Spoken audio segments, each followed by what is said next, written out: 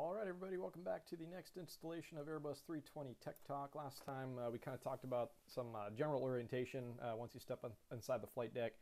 And as I mentioned before, we're going to start to break each one of the panels down one by one. So for this episode, we're going to start on the overhead, or the upper overhead anyways. So I'll bring up a slide of this. As I mentioned before, this portion of the overhead panel is kind of out of reach of your arm's length, so to speak, when you're sitting in the flight deck position. So you have to get up to manipulate these switches. But most of the buttons on this panel here are things we don't use like in every flight operation. So the first one, we're going to start at the top left here and kind of work our way down across the next couple videos. But the first one we're going to talk about is the ELT panel up here in the top left. So kind of zoom in on that. So the ELT, first of all, what does it stand for? It stands for Emergency Locator Transmitter. And what this is a piece of equipment on pretty much all aircraft that in the event that the plane was to go down and there needed to be a search and rescue operation conducted, this piece of equipment is designed to automatically go off and transmit like a distress or a homing signal anyways, so that a search and rescue team might be able to find the location of the downed aircraft. So some interesting things about the ELT. It is designed to go off automatically, I said, and the way that it's triggered is with when a certain G loading is registered by the piece of equipment there. So in the case of a hard impact, that's kind of the idea, the concept behind it. That is supposed to trigger the transmitter to go off. One interesting thing about this is I don't know the exact G loading off the top of my head that will do this, but in some cases you can actually have a hard landing, and where the plane is otherwise fine to fly again, but it's just a hard enough impact to set off the emergency locator transmitter. So that's just one thing to, I guess, be aware of if you have a hard landing, but thankfully that's a rare occurrence for the most part.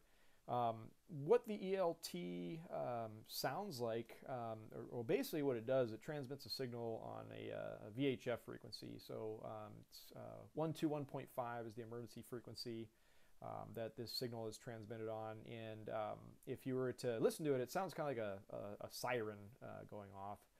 And as I said, this is kind of designed to allow other aircraft that might be in radio range of this signal going off to be able to kind of get a fix on them. They actually have search and rescue aircraft that will go out and kind of listen for this stuff if they think that a plane's gone down. So that is just a little bit about the operation of the ELT itself. As far as the actual flight deck controls up here that we have on this panel, like I said, this is nothing that you're touching in any normal sort of circumstances. Most of the functionality here is for those abnormal times when you might be up here manipulating that. The position of the switch is always in the center position here, kind of where it's lined up with the arms. So that means it's ready to go. And as we said before, if there was an impact, the thing would go off and start transmitting. If you were to move the switch up into the on position, this of course would be something you'd be doing manually. And the only time I could really think that you would use this is if gosh, you made an emergency landing, like maybe in a field somewhere, and the plane touched down nice and smooth, so it didn't trigger that G tolerance to set the thing off transmitting on its own. And for whatever reason, you just wanted to flip the switch up in the on position and send out that broadcasting signal there. If the switch is moved to the bottom position here, it's the reset test position, and that's pretty much a maintenance thing. Once again, we're not trained as operators and pilots to really use that switch position there.